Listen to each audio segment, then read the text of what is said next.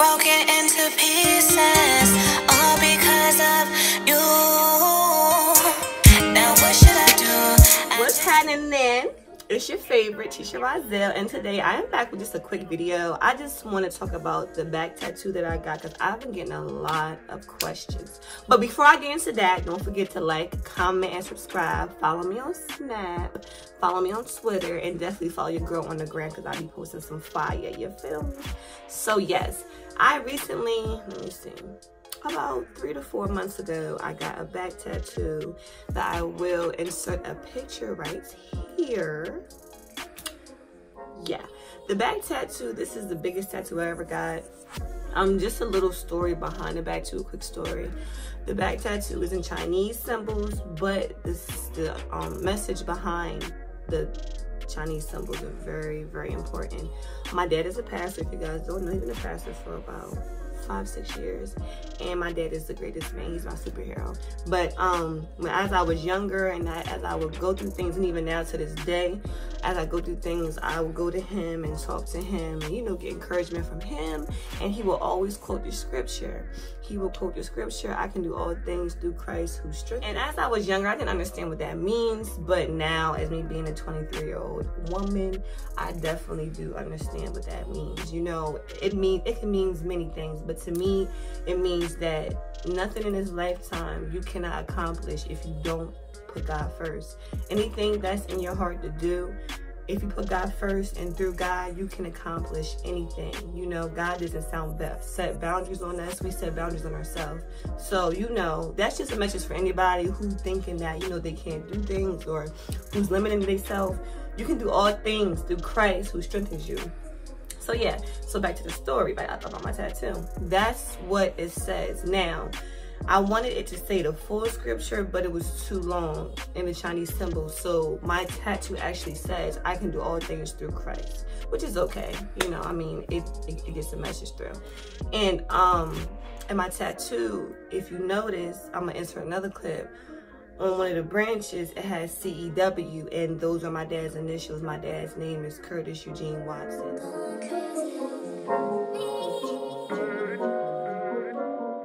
You know, I wanted to add a little personal touch to my tattoo. So, you know, to the day that I die, I can always, if someone asks me what the tattoo means, or, you know, I can always tell them my dad instilled that important scripture in my heart, because, you know, without him instilling that scripture in my heart, I probably wouldn't accomplish all the things I've accomplished to this day.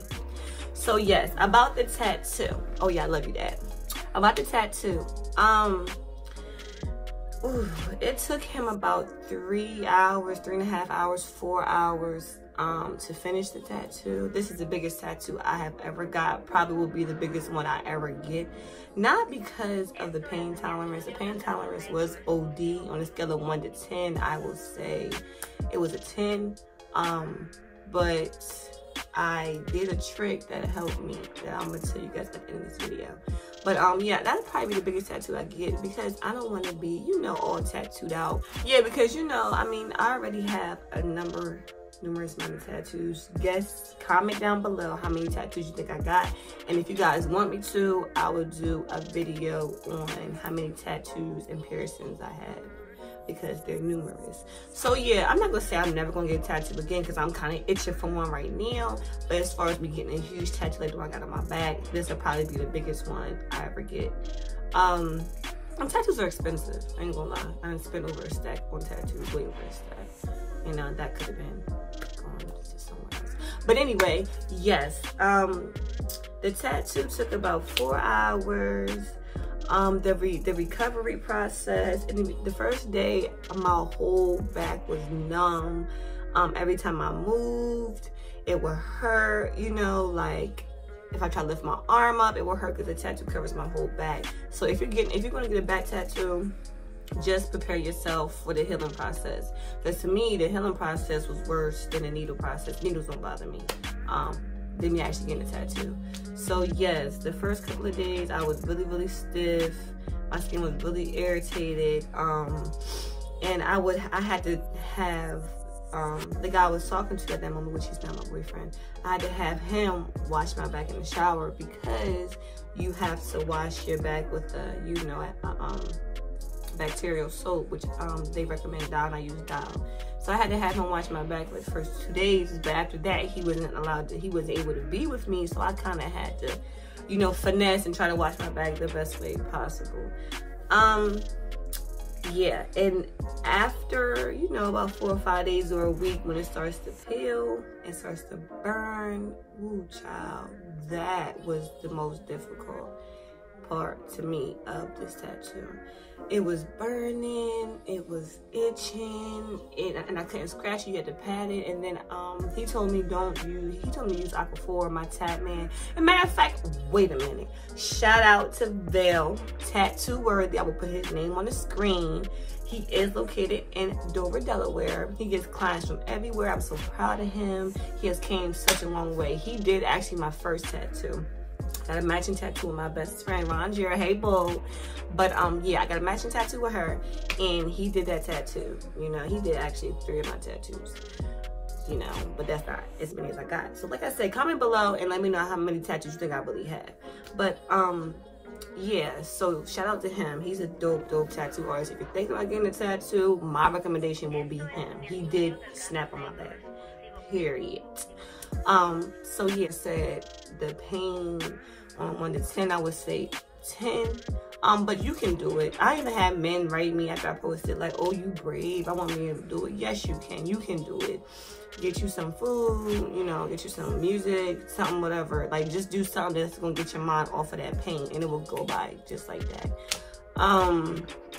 Yeah, but my recommendation would be, if this is your first tattoo you're getting, do not get no big tattoo because you're gonna regret it. Just get something small and work your way up as I did. So yeah, I might have wrapped this video up, but the last thing that I said, I kind of did a little trick, was I used numbing cream. Now, yeah, I chicken out and I used numbing cream because I'm just like, this tattoo is gonna take multiple hours. It's on my back. So I asked around a lot of people about, you know, numbing creams. I never used none. I didn't want to waste my money. I wanted to, do they really even work? And the answer is, I'm messing up. The answer is yes. Yes, numbing cream does work if you get the right kind. The kind I got was Dr. Numb off of Amazon. I forgot, like $25, $30. It comes in a tube like this. And a little does go a long way. Now, what I did, I read the reviews, and some people said it worked, some people said it didn't work. But for the people that said it did work, they did a couple of extra steps. What I did was, the morning before my tattoo, or the morning of my tattoo, I went with my mom's house, my grandma's house, and I had them rub tattoo about 2-3 layers all over my back, and I wrapped my back with this silicone paper. Silicone, how you pronounce it? Yeah, whatever. I wrapped my back with the little clear wrap. I wrapped my back with that, and I did that 2 hours, an hour or 2 before the tattoo. And when I was putting it on, I felt that my back was numb, and I was like, oh shoot, like this really worked. You know, spend that $35, sis. It's worth it. It really does work. Now, when I got to the tattoo place, you know, it took a little while because he still had to print on everything, so time was still going on. So if you don't want to feel no pain at all, I would say even bring the tattoo numbing cream to your tattoo artist and, you know, have them put on a layer before y'all start. That's where I messed up at. I didn't put on a layer before I started. So an hour to hour and a half-ish into the tattoo, I didn't feel nothing. All I felt was like a pin, you know, going up and down my back. It didn't hurt at all. Now, an hour and a half into the tattoo, I guess the tattoo cream started to wear off, and that's when I felt everything. Now, like I say, needles don't really bother me, so, you know, it hurt. I'm not saying it feel good, it hurt, but it wasn't an unbearable pain. It's not unbearable. Don't let nobody tell you it's unbearable, because it's not unbearable. You can bear it. But if you are, you know, scared, I would definitely suggest getting numbing cream and getting the right type of numbing cream and doing it the right way. Don't put it on 10 minutes before you go to your tattoo appointment and thinking that you're not gonna feel nothing, because that's just not how it works. You know, put it on an hour to 2 hours before and wrap it up. So when you wrap it up, you know, it'll keep it in, you know, in your skin. It'll keep it absorbed in your skin as you wrap it up. But yes, that'll be all about this video. And like I said before, if you want me to do another video on my tattoos and piercings, just to give you guys the pain tolerance, advice, and things like that, I would do it, because I wish I would have watched, you know, someone do a review about some of the piercings that I got, because very painful.